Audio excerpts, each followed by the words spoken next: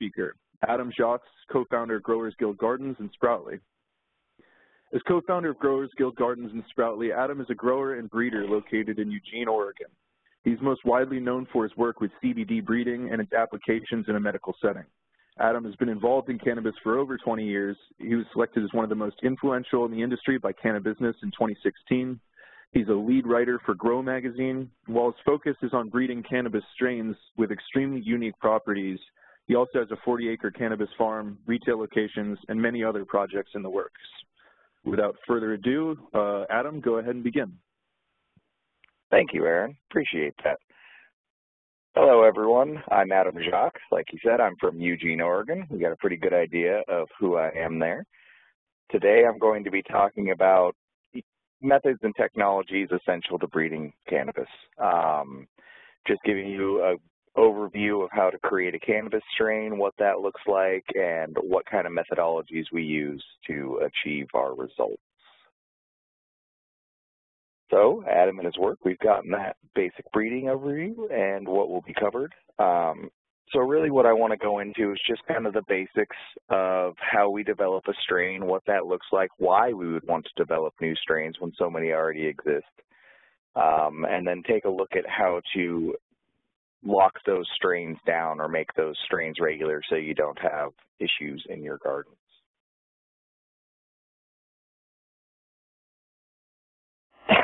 So we'll start with why should I breed cannabis? Well, there's a lot of reasons why you should breed cannabis. One, if you have your own cannabis company or you want something unique for your own branding, having your own unique line of cannabis for your store or for your grow is a really great way to get your name out there and a really great way to showcase what it is that you do and how you do it.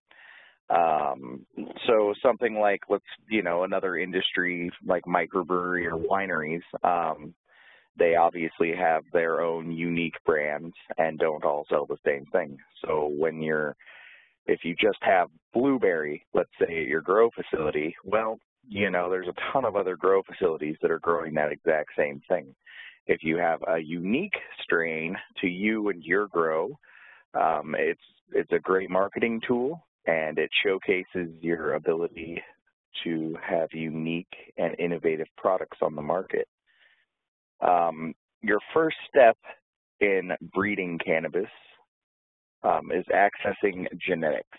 And so to get your hands on genetics, you would want to speak to a breeder or a seed bank or a clone shop or anywhere you feel like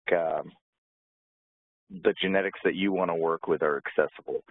In a lot of states right now and countries, accessing legal genetics is a little bit difficult. There are gray market sellers of genetics, but I cannot say go and use them. I don't want anybody to get in trouble.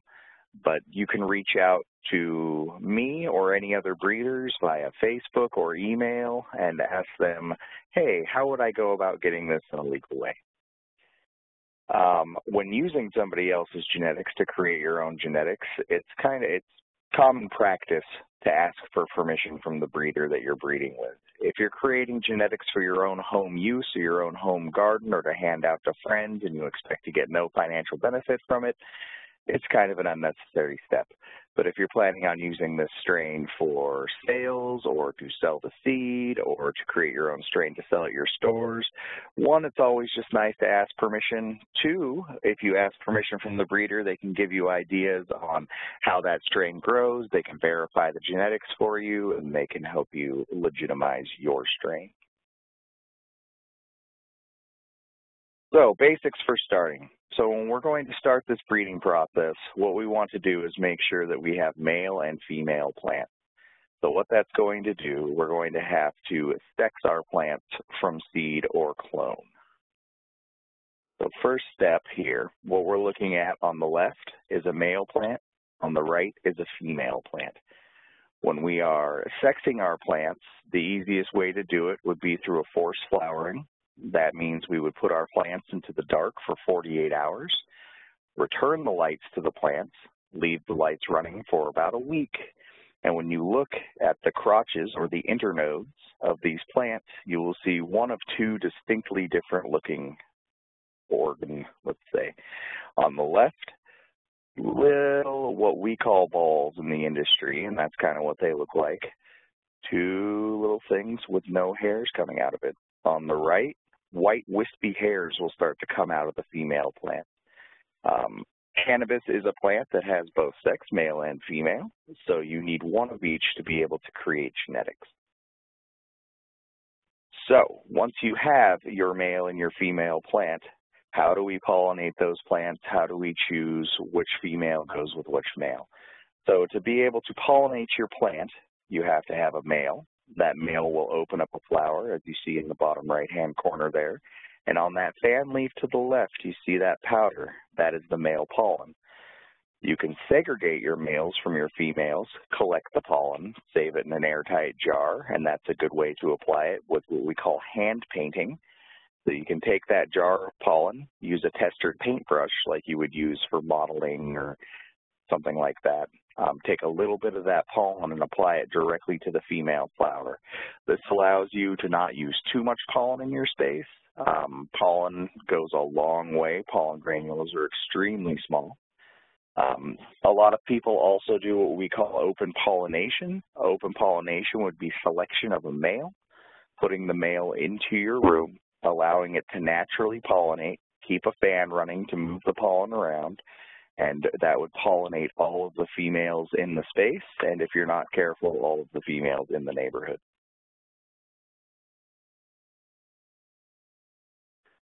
Here's some tools that we use while we're pollinating.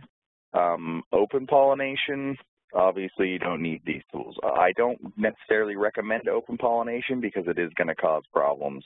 You're going to get pollen everywhere. So the idea of segregating your males, collecting pollen into an airtight vessel, using paintbrushes to apply is the safest way to pollinate without accidentally pollinating yourself or things around you. Using a spray bottle with RO water after you pollinate your room or even a larger sprayer. After you pollinate your plants with the hand brushing method, the female will take the pollen and pretty much instantly become pregnant with seeds. So at that point, spray down your entire room and your plants, everything with RO water. That will neutralize the existing pollen in the room and will save you from dragging pollen into your outdoor gardens or into another room. Also, I always kind of recommend when we're talking about the kind of gear to use for pollination, coveralls, face covers, shoe covers, things like that are great, something that you can keep sanitary. Also, showering before and after you enter your seeding room so as not to bring in rogue pollen and not to bring pollen out of your space. Here, a nice drawing by my friend Ed Rosenthal, and what we're looking at here is just kind of a closer up of what the flowers look like. On the top, we have the males. You see the opening flowers. On the far right top, you see what is a mature male flower open. When that happens, they have released all of their pollen. On the bottom, we have our females. The one on the bottom left will give you a good idea of what the initial sexing should look like. When you get to the point where we're at on the right, where we see what we call cotton balls, with a lot of hairs coming out, this is a very good time to pollinate your plants. Seed at this point will give you plenty of time to get nice ripe seeds by the time you're ready for harvest. So once you've selected your male and female that you want to use for your breeding process, we're going to start taking a look at breeding for specific traits, kind of breeding for what it is you're looking for. So as an individual, if you're breeding for cannabinoids specifically, or specific terpenes, specific grow patterns, specific, highs, specific medical benefits, those are things you're going to really kind of have to know before you go into breeding. Otherwise, you're just going to be breeding random plants. So a very important part of this is keeping track of your genetics. With genetic tracking, you can use the simple method with a journal and plant tags and a Sharpie. I use the multicolored plant tags a lot in my room. That way I can differentiate between males, females, strain specifics, growth patterns by sight by looking and seeing a plant tag of a certain color. When you're breeding like this, make sure when you're tracking your plants, you do everything numerically so you know what version of the plant that is. If you're just going by strain name, there can be differences. Even if you go out and let's say you buy a pack of Blue Dream seeds and you go ahead and pop those seeds, well, it's going to be hard to know to what point the geneticist brought those seeds to. So you may be working with F1 stock. So when you pop something, don't just write Blue Dream on the tag. Let's say you pop 10 seeds of Blue Dream. Write Blue Dream 1, Blue Dream 2. Make sure you know what the differences between those are. Also, technology has come along, and something I utilize in my room is QR tag assistance. That is printing out small QR tags, attaching them to the outside of my pots. I can scan that QR tag using my phone, and it brings up a journal on my phone, which I have uploaded to the cloud and on my computer, that gives me tracking of that strain. And so I have it all digitally, all saved, and I can save photos of that strain. Generally, I go ahead and I take a photo of the strain every 2 days, 3 days, so I keep track of the strain constantly in a digital format throughout its entire grow. So there are two different ways to breed. When we started breeding long, long ago for kind of this recreational medical market, we didn't really have access to laboratories that were testing cannabis for cannabinoids or terpenes or the like. So we did what we would call unassisted breeding techniques. Unassisted breeding techniques are using sight, smell, and effect to give you an idea of what kind of cannabis you're working with. Sight, obviously, what you're looking at is what is the bag appeal of this strain? Is this a pretty strain? Does it look like hay? You know, is this something that's going to sell? Also, what you're looking at with your sight is bloom times. How long is it taking this plant to flower? When is the plant finishing? Obviously, when breeding for a recreational or financially viable business, you want to have strains that are going to finish in a certain amount of time. All of us like a nice, what do we call, end game sativa, but financially it doesn't really make much sense to grow a strain that goes 16 weeks when your standard strains go 6 to 8 weeks. So you want to make sure to keep a good eye on your bloom times. Your terpenes and flavonoids. Laboratories, of course, are great to help you with that, but you can obviously do that yourself. That is going to be the smell and the flavor of the flower. So find those terpenes and those flavonoids that you like in those flowers, the ones that you want to accentuate and bring out, maybe the ones that you want to mix. And one last step in assisted breeding is how does it make you feel? So as a breeder, one of the terrible parts of the job is we pretty much have to sample everything that comes through our line. So when you're breeding and when you're looking for a female or a male to use, as we're doing in this point, try all the samples, find the varieties that you like and are giving you the effects that you want. Then we go into lab-assisted breeding. Lab-assisted breeding made all of our lives so much easier. Lab-assisted breeding allows us to do ratio tests for cannabinoids, which means when I'm trying to develop a strain that is high in CBD, low in THC, or a 1-to-1 or a 3-to-1, instead of growing that plant out, waiting for a flowering test, and then going back to the drawing board, I can pop 100, 200, 500 seeds, take leaf samples, take them into the lab, and get an idea of what my cannabinoid ratios are. Cannabinoid ratios meaning how many parts CBD do I have to THC. So that gives me a head start where I don't have to flower out the plant completely. I can just take a look at what ratios it is I'm working with, save those ratios, and it gives me a head start on knowing where my CBD dominance is. Also, at the end of flowering, it is nice to be able to go out and get cannabinoid and terpene testing done on your plants. That'll give you a percentage of what my cannabinoids are in this plant, what percentage terpenes exist in this plant. And when breeding for a specific cannabinoid or a specific terpene, you can take those ones that are showing large spikes in the areas that you want, save those plants to the side for more aggressive breeding, and cull out the ones that you don't want.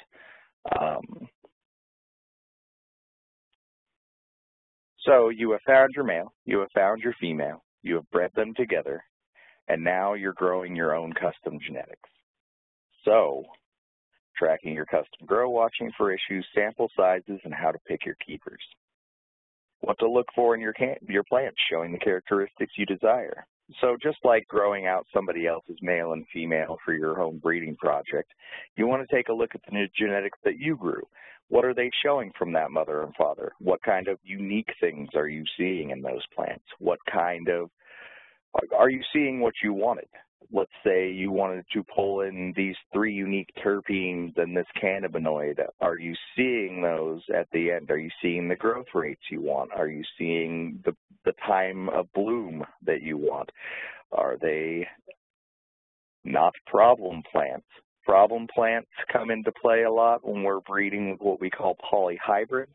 Polyhybrids are, for a simple term, when a lot of strains get bred together a lot of times, you will start seeing issues with plants.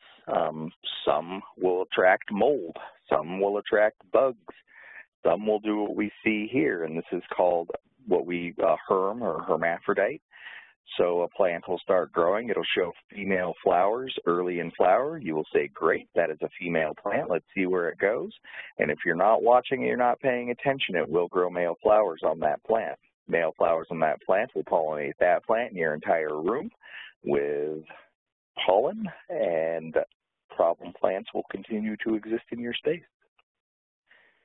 When you're growing out your seeds from the breeding project that you've done, sample size is very important. If you only grow out a few of those plants, you're only seeing a few expressions available of the mother and father that you've put together. For me, I would say at least 100 seeds of your variety. That'll give you a pretty good idea of exactly what you have and allow you to pick a male and a female out of your breeding project that are showing all of the things that you want your strain to show. This picture behind here is one of my study rooms where I'm going through a bunch of different genetics. In that room, I have about 500 plants. It goes way to the right in that picture. I feel comfortable with that range. If you don't have the space to do that in your own location, a method a lot of breeders will use is what they call trial packs or tester packs. So give the seeds to friends or other growers and have them grow out 20 each or something like that, and give the seeds to them for free. And all you ask in return is, please save cuts of these plants for me so I can have them back if they're ones that I want, and journal your grow so I know what kind of plants we're working with. One thing that we do in breeding that isn't really normally done in any other style of cannabis growing is we'll flower our females, but we also flower our males too. You can flower your males in a environment with filters and airlock so the pollen doesn't go everywhere. But you want to see how your male grows. The growth structure of the male in a lot of ways will look like the growth structure of a female where the male flowers are stacking up. You can also smell terpenes on that plant, and they'll give you a good idea of what kind of males you're working with. Knowing what the father is just as important as knowing what the mother is. So now we've gotten to this point. You've started growing out your own seeds. You've been tracking your grow all along, and out of these hundreds of females and males you've started, you found your all-stars or your rock stars, the plants that are exactly what you were looking for and the ones that you want to cultivate for yourself or for others. At this point, we need to lock down this genetic. There's a couple of ways to do that. The standard way and the way that I like, the way we see the most hybrid vigor, the way we see the healthiest seeds, and the way that it's been done for a long time is what we're going to call cubing. Cubing your genetics is taking the original female that you like, make sure we save a lot of clones of that female. So we're going to take one of those female clones and we're going to pick a male from the same breeding batch. So a brother's seed to that female. Pick out the male you think is the best, the male you like the most that's showing what you want to see. You take that male and you interbreed it to that female. So you breed those two together. Then you're going to get a whole new bunch of seeds off of that female plant. So go through those seeds. Once again, pick a male out of those seeds after you pop them and you grow them out that you like the look of, you like the way it's going.